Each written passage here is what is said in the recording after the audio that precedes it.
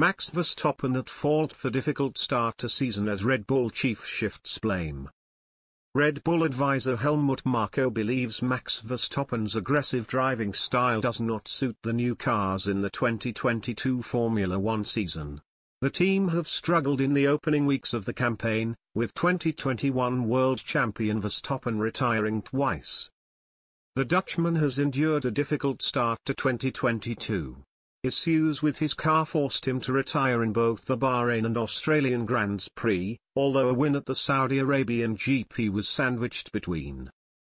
Verstappen is now 6th in the World Championship standings. Instead, Ferrari are threatening to run away with the world title as Mercedes are also struggling for performance. And Red Bull chief Marko believes the team's issues could be partially blamed on Verstappen. The 24-year-old has an aggressive driving style that the 78-year-old thinks is not suited to the new cars.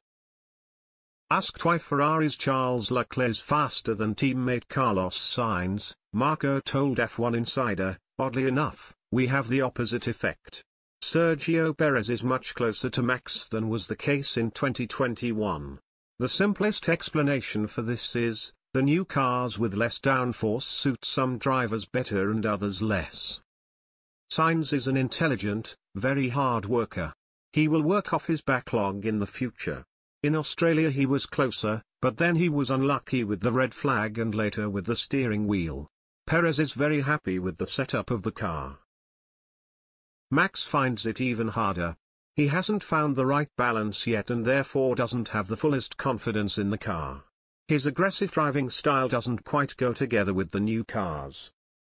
Verstappen controversially won his first title in 2021, overtaking Lewis Hamilton on the final lap of the final race in Abu Dhabi.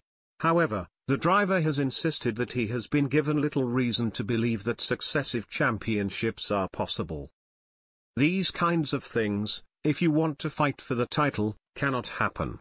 We need to be faster than them, which we're not. And have zero problems with the car, which we also don't have. So it's going to be a big task. At the moment, there is no reason to believe in it." Verstappen will hope for a better result at the Emilia-Romagna Grand Prix this weekend. It was the first race he won last season on his way to the world title.